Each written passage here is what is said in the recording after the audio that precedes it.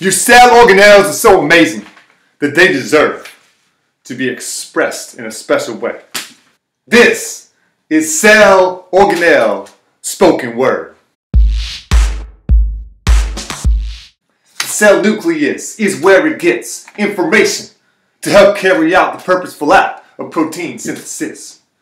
It produces the nucleic acids that send out messages as it passes through its own membrane to go out quickly without a sound. Energy production helps to make you thrive, puts you in the driver's seat like Optimus Prime. Makes ATP to help your cells metabolize and divide all with a form of bacteria that's alive.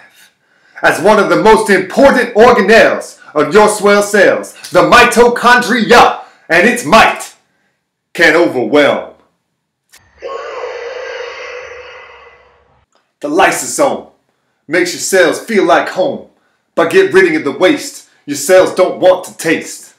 They get rid of it using enzymes to speed up the reactions that can degrade with haste.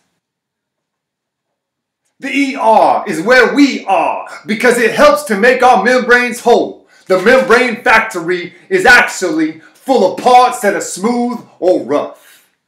The ribosomes make some parts rough, but that protein power is as invigorating as a shower, and it can help get proteins ready to send to the membrane to decide what goes or stays.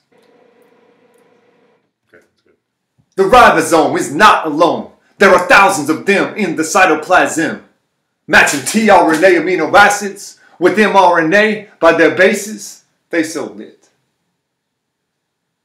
Ribosomes make proteins they can see. The Golgi body is packaging and shipping out the right stuff, bound for your membrane, removing other substances that could be a pain, getting the right amounts of proteins, carbs, and lipids to send on out to keep your cells. The vacuole digests, but doesn't taste. It helps get rid of the waste, helps to break down toxic substances and store water when it's excessive. The chloroplast came from bacteria in the past. It's in algae and plants collecting light so that its products at night can be converted into that sweet sugar that the plant needs the most. Glucose, fructose, and cellulose.